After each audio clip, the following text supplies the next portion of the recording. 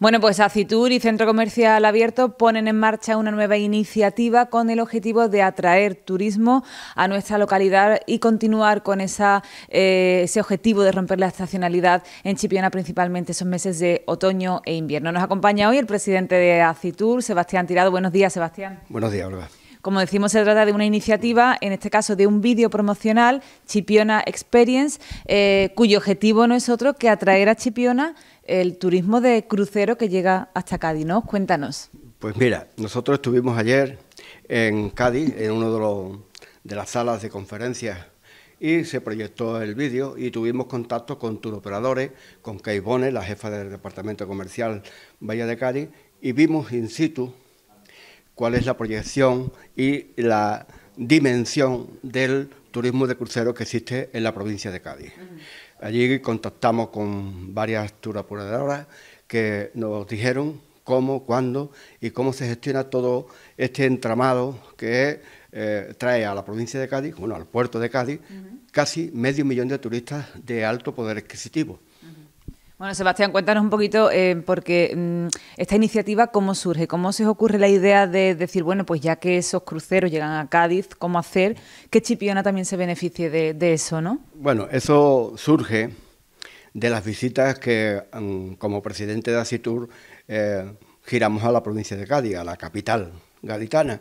Nosotros, Paqui, Manolo Picoco, yo como presidente, pues vamos asiduamente a Cádiz a contactar con las personalidades y los eventos y las entidades que allí están representadas para traer cosas para Chipiona. Vemos con asombro que en el puerto de Cádiz atracan 1, 2, 3 y hasta 4 cruceros, cada uno con 10, 12.000 personas a bordo, y sabemos que el turismo de crucero es de un poder adquisitivo elevado. Vemos que históricamente a Chipiona nunca ha venido nadie y sabemos que van a Sevilla, que van a Jerez, que van al puerto, que van a otras localidades. ¿Por qué a Chipiona no? Si Chipiona tanto que tiene que ofrecer está ahí aparcada o de un lado. Empezamos a movernos, es una iniciativa del presidente, pero que inmediatamente toda la junta directiva se sube al carro y vamos poco a poco tomando conciencia de ese turismo que no es de julio a agosto, precisamente es octubre, noviembre, diciembre, enero, febrero, marzo, abril, unos meses en que Chipiona hay poco turismo y encima de poco poder adquisitivo. ¿Qué es lo que pretendemos? Pues eso, contactamos con la autoridad portuaria, tenemos nuestras reuniones, nos dicen qué es lo que tenemos que hacer y nosotros lo hacemos. Encargamos un vídeo, encargamos reuniones, contactamos con muchísima gente y ahora, al cabo de los meses, porque esto se inició en febrero, marzo del año pasado, bueno, de este mismo año, y ahora vemos los frutos y la posibilidad grande de que a Chipiona vengan autobuses con estos turistas fuera de temporada. Lo que hay es un hándicap importante, y es que esta gente no trabaja de hoy para mañana, trabajan de un año para otro.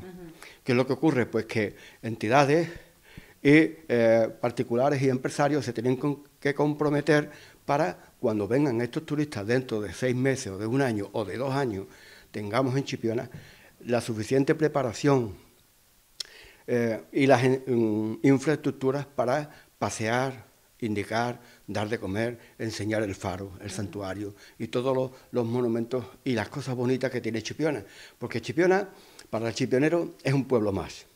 Pero si nos paramos y miramos nuestra riqueza monumental, nuestra riqueza medioambiental y nuestra riqueza gastronómica, Chipiona es fuera de serie. Chipiona es un ejemplo a seguir y seguramente detrás nuestro vendrá mucha gente.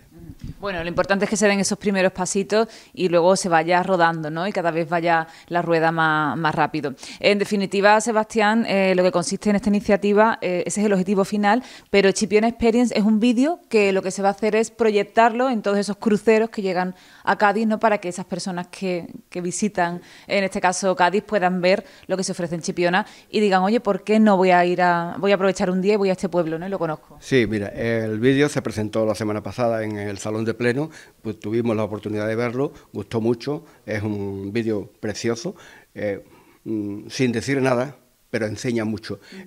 Los que vivimos y conocemos los medios de comunicación sabemos que una imagen vale más que 1000 palabras.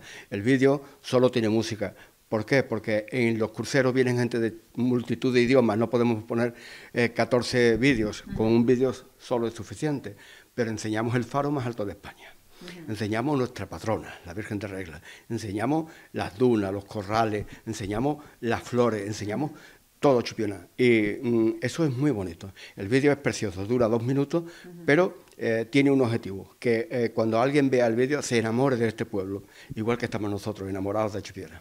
Bueno, pues esperemos que esto sirva, ¿no?, para sentar esas primeras bases, ¿no?, para que ese turismo de crucero también llegue a Chipiona. Bueno, este observatorio de crucero ha tenido una gran aceptación.